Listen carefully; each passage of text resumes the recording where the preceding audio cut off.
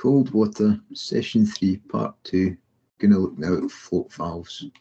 At the end of this part of the session, I want you all to be able to identify where to isolate float valves before maintenance, describe causes of noise and how to rectify them, and describe some of the main basic maintenance requirements for part 1, 2, 3, and 4 float valves. Also would like you to be able to tell me the names of the part 1, part 2, part 3, and 4 float valves, and be able to identify them visually. So, introduction to float valve maintenance. Water level in the cisterns are generally controlled by float operated valves, certainly in domestic properties. And as discussed in the module previously, all sort of float valves should comply to BS 1212. There's 4 parts to BS 1212, part 1, part 2, part 3, and part 4, and each of them describe a type of float operated valve, which we're going to look at now, essentially. And it kind of goes from oldest to newest, with part 1 being the oldest and part 4 being the most modern valve. So some general maintenance information. If the installation has been installed correctly, it should have a means of isolation immediately before the float operated valve. We should always, whenever we fit a float operated valve, we should fit a means of isolation before it to ensure that we can maintain it in the future. And you can get sort of float valve repair kits from pretty much any decent DIY store, and it'll have a few different bits in there which you could use to help you to maintain your valves, essentially. So make sure you get the right kit for the valve that you're working on. So take a good tip is just take the part with you to the store. You can then have a look and sort of compare. So some of the common faults could be noise. It could be a result of the pipe being unclipped near the float valve, like we talked about previously. It could be grit in the valve orifice, again, like we mentioned before.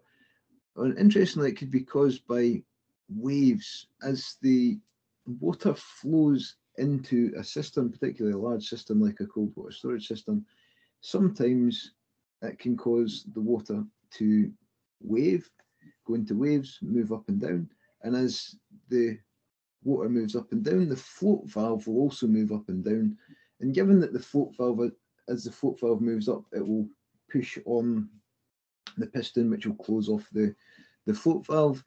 It will then shut off the water, and then as it falls, the water will open again, which can cause sort of water hammer, and it can also cause other sort of irritating noises.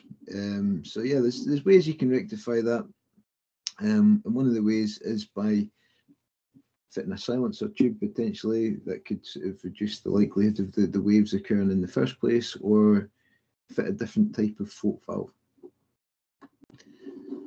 So there is some other faults could be overflowing cisterns. If the float valve is broken, for example, it could cause the water to consistently flow into the cistern, which can then cause it to overflow. So if you see the cistern is overflowing, there's a reasonable chance it will be as a result of the float valve, a failure of the float valve.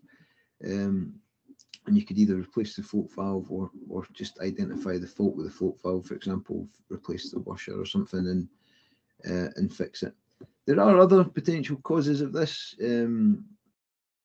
one of which could be if there's been recent work on the system and someone's, for example, installed a blending valve but not put check valves on it. Potentially you could have water being pushed back up into the cistern through the hot water system, which is something that has happened before in the past. So yeah, it's worth being aware that it's not the only cause of the cistern filling up and overflowing. Another reason potentially the cistern could be overflowing if it only overflows, for example, when the hot water system is on. It could be a result of the water level being set a little bit too high, and then when the cylinder heats up and the water expands, the water then will rise and the cistern expands out into the cistern, and the water level in the cistern will rise and then start to overflow. So there's a few different reasons that cisterns can overflow, but one of the reasons could be a failure of the float valve. Okay. So yeah, essentially this is just the same stuff I've just chatted through just here. One I forgot to mention there. It potentially also could be caused by a leak in the cylinder coil. If you've got an open vented cylinder connected to your cistern and an F&E system which is fitted higher than your cold water storage cistern, potentially what could happen is if there's a leak in the coil, the higher pressure water from the heating system, because it's this F&E's fitted higher, it'd be slightly higher pressure, will sort of push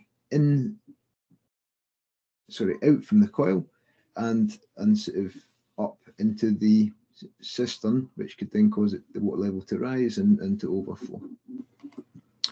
Okay, so we're going to look now at maintaining float valves. So maintaining a Part 1 float valve, this is also known as a Portsmouth type float valve, and there's a few parts which can be maintained or replaced. You've got an orifice there which potentially could block up, so you might need to clear that out or replace it. And there's rubber washers here. This is the main washer which is likely to need to be replaced, and it's fitted inside the cistern. You can just push it out from the piston and replace it with a new one. Okay, so this is all the key parts of it here. And we can see a good diagram of how it works here. So you've got your float arm there. As your float arm rises, this sort of knobbly bit here pushes on the piston, which pushes the washer onto the orifice, and that stops the water flowing. And the part 1 float valve, worth noting, the outlet's always at the bottom. It's known as a Portsmouth type, and it's always going to be made out of brass. Our Part 2 and Part 3 float valves both essentially work the same way inside. They have these sort of diaphragm washers inside there, but the key difference is the Part 2 is always going to be made out of brass. Part 3 is always going to be made out of plastic, and all of our float valves that we're going to look at could either be side fill or bottom fill. Essentially, depends where they're filled from. Essentially, where the mains kind of water goes into them, or where the cold water goes into them. Okay, so you can have a Part 3 side fill one, which is a plastic float valve with a diaphragm washer inside. Its outlet's going to be at the top, and it's going to be adjustable. Whereas our Part 2 is a diaphragm washer inside. It's made out of brass. The outlet's at the top, and it's adjustable. And like I say, both of these can either be side fill, so it connects into the side of a cistern, or they can be bottom fill. They go through the bottom of a cistern. Okay. And yeah, as we've mentioned, Part 2 and 3 float valves work the same way inside. They would have an orifice here and a diaphragm washer, which a piston will push onto, which pushes the diaphragm washer onto the orifice, which shuts off the water. Okay. Generally speaking, if they do start to pass water, it's most likely the diaphragm washer that's become damaged. They can be quite fragile, become fragile over time. So yeah, essentially, if they're connected to, depending on whether they're connected to high or low pressure, they might have a different sized orifice. So if you're sitting, for example, if you fitted one of these in a toilet that was connected to an indirect cold water system with lower pressure, you'd fit one of these orifices with a bigger hole. It just allows more water through it more easily. But if you fitted it to a direct cold water system, which is fed from the mains, you'd use this orifice, which is much smaller hole and restricts the flow a bit more. Okay.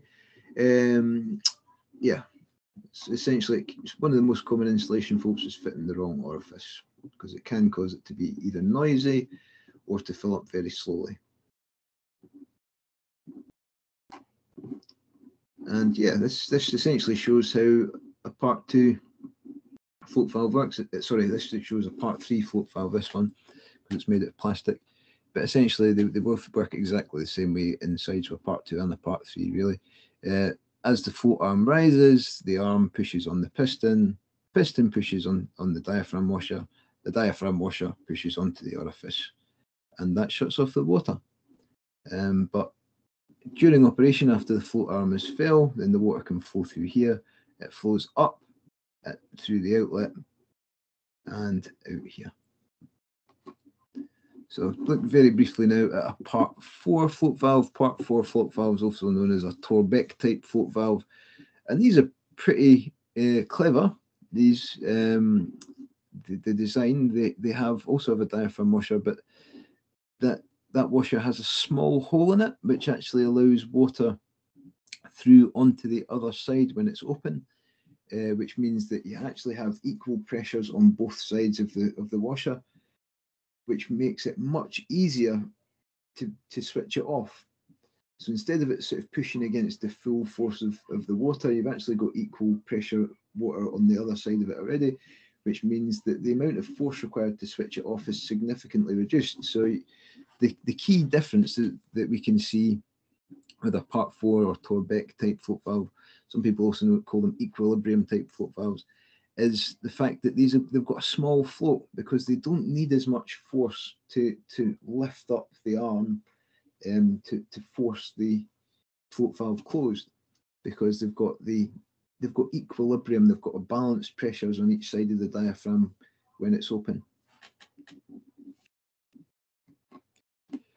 And yeah, again, you can replace the washer inside these, and you can also replace these restrictor tubes. There's different sort of size restrictor tubes depending on whether it's going on to mains pressure or lower pressure from a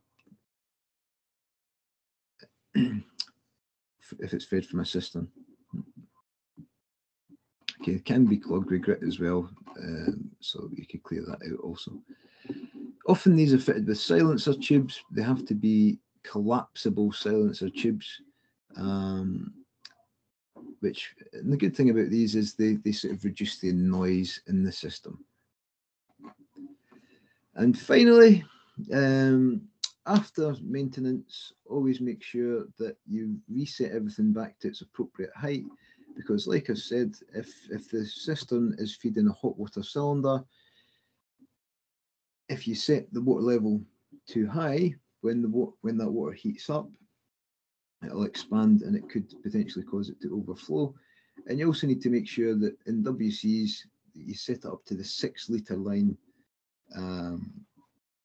and yeah, because that's the appropriate level to make the water rigs don't go past the 6 litre line. Maximum 6 litre flush we should have in a WC. Okie dokie. Now it is time for your task.